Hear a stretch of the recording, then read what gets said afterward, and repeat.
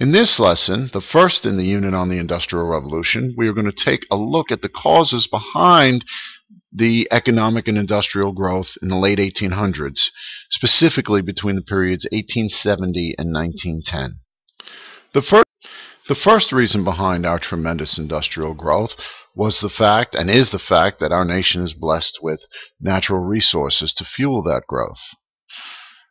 First up at the time were the coal mines, which provided power for the steam engines of the times. You can see here the steam engines on the left, which were attached to the railroads, and the steam engines which were in the factories in the photo on the right.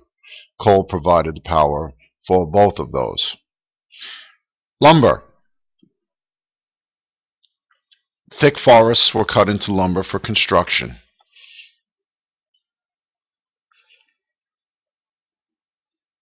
And lastly, oil was discovered in Pennsylvania in 1859.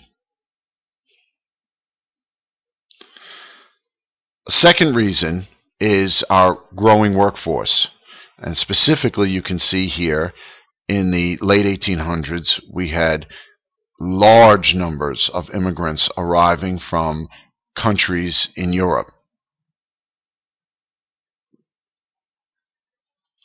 Thirdly, our free market economic system, called capitalism, encourages entrepreneurs.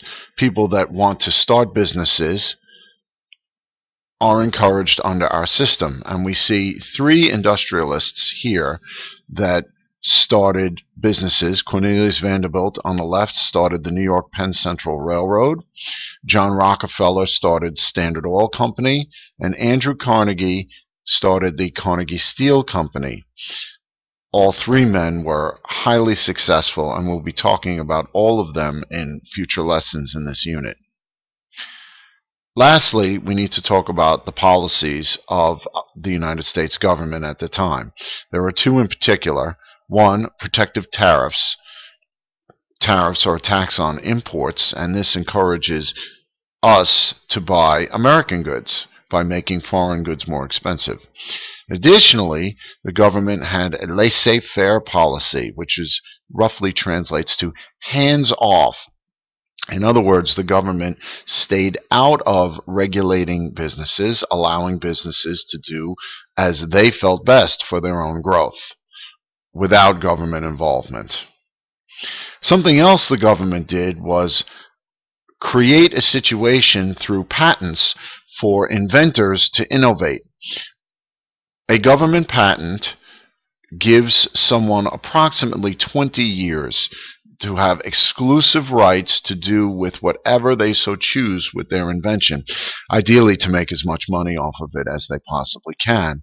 In this particular drawing, you're looking at Thomas Edison's patent for the electric light.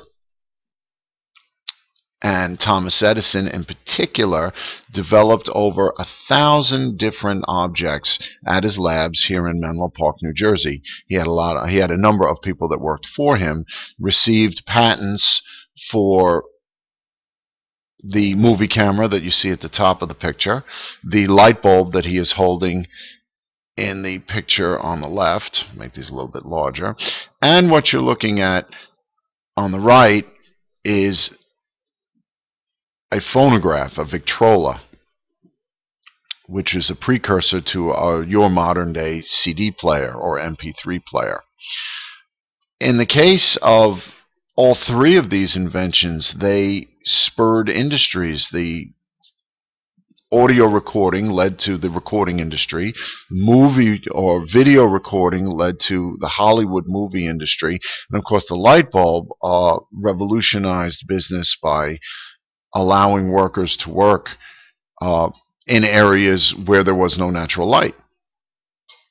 The last thing we need to talk about in this lesson is the production of steel and the importance of steel. What Henry Bessemer did was create a process for making steel that improved upon the existing process. It involved blasting the main component of steel, which is iron, with air, which would force out the impurities, creating stronger steel. Steel is then used for many products at the time, producing railroads and, of course, the rails that the railroads run on. And we'll be talking later in this unit about the development of skyscrapers and bridges as well, all using steel as their main component. All right, then, let's sum up the reasons for economic growth in the late 1800s. Our natural resources, including coal, our thick forests, and the discovery of oil, as well as, I should have mentioned, the iron ore deposits, which we had in abundance, the main component of steel. Our growing workforce, apologies for the misspelling there in workforce.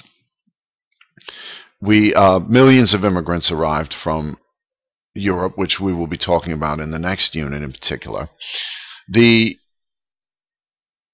entrepreneurs that capitalism encouraged, people who invested money in a product or enterprise in order to make a profit, is essentially the definition of entrepreneur. And we looked at three: Carnegie, Rockefeller, and Vanderbilt. We'll talk about some others later in the unit as well, like J.P. Morgan. They established factories, railroads, mines, all of which created jobs.